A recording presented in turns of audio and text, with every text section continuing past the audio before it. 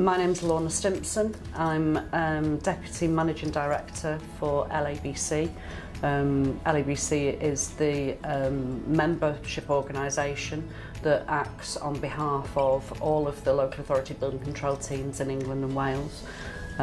So our organisation brings about technical consistency, helps market building control because it is in a competitive environment, provides learning and training and guidance and qualifications and performance standards. So essentially brings all of those 300 and odd building control teams and those 3,500 building control surveyors and support staff together almost as one massive company.